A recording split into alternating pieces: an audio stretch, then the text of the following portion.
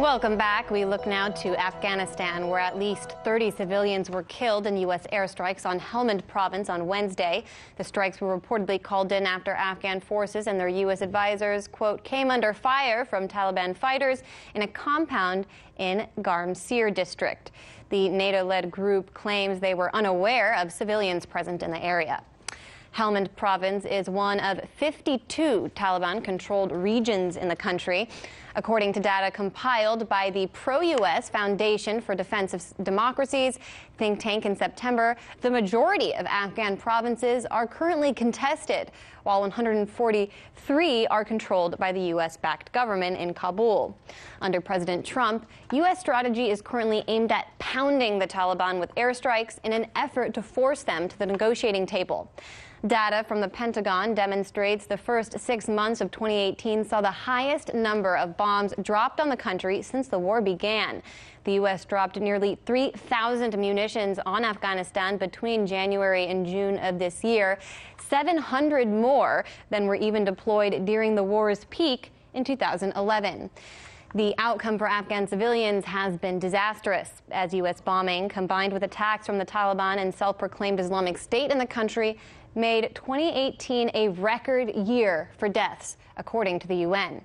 At least 10 people were killed on Thursday when a truck bomb went off in Kabul, targeting a compound for British security firm G4S. As you see the accident, which happened yesterday night, several killed and injured have been transferred to Wazir Mohammed Akbar Khan Hospital. The number of the injured are 13 people and 4 others were killed. The health of the patients is normal right now and they have got good treatments. Meanwhile, on Wednesday, Afghan President Hamid Karzai announced he's formed a 12-member team prepared to hold peace talks with the Taliban. His declaration came during a UN conference in Geneva, at which U.S. Ambassador to Kabul, John Bass, claimed Washington would like to see the country succeed. The United States very much wants Afghanistan to succeed. It's manifestly in our interest to see Afghanistan stable, peaceful, democratic, enjoying good relations with its neighbors, and no longer serving as a safe haven or a base of operations for international terrorist organizations. Russian Foreign Minister Sergei Lavrov, for his part in Geneva, said intra-Afghan dialogue will be the key to solving the crisis. The launch of a broad intra-Afghan dialogue involving the government of Afghanistan, the Taliban movement, and the entire spectrum of social and political forces is in demand. With Afghanistan in question, we're joined now by former UK MP George Galloway. George, it appears that increased U.S. airstrikes in Afghanistan aren't hurting the Taliban. In fact, they now control more territory in the country than any point since the U.S.-led invasion. Why is that? Well, the 30 that you mentioned, 16 of those were children. And you can imagine how radicalized, how extremized the Afghans connected to those children, and indeed in the broader area, are feeling this evening. You can imagine how radicalized, extremized their co-religionists are feeling all over the world. If you sow a dragon's teeth, you reap the whirlwind. And that's what's been happening now over this long period. The idea that you can bomb the Taliban, even though you're actually killing children, to the negotiating table is entirely fatuous. These people have been at war for almost 40 years. First against the Soviet Union, now against the people that sent them into war against the Soviet Union. The idea that the Afghans are going to give up fighting against the presence of foreign forces in their country is ridiculous. And as you say, this year, more civilians have been killed than in any other year, and the Taliban control more territory than they have done any other year since their defenestration in 2001. So even if you take the morality out of it, from a purely practical point of view, this policy isn't working. What is the purpose of U.S. policy in the country then? Because U.S. Ambassador to Kabul, John Bass, as you just heard, claims the U.S. wants the country to succeed. Well, if you want my honest opinion, there are people in the deep state, in the military-industrial complex, that just want war without end. They don't particularly care whether they win that war or lose that war, as long as that war continues.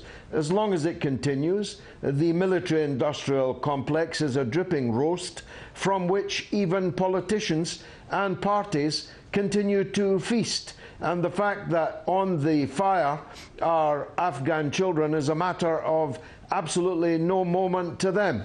Because if they were viewing this objectively, they would have to conclude, as I have just pointed out, that whatever else you say, this policy isn't working. In the Helmand province, Britain lost hundreds of its own soldiers and cost the lives of thousands of Afghans, tried to destroy the poppy crop only to see the poppy crop multiply, and the heroin addiction of people all over the world fed. This policy is a complete disaster.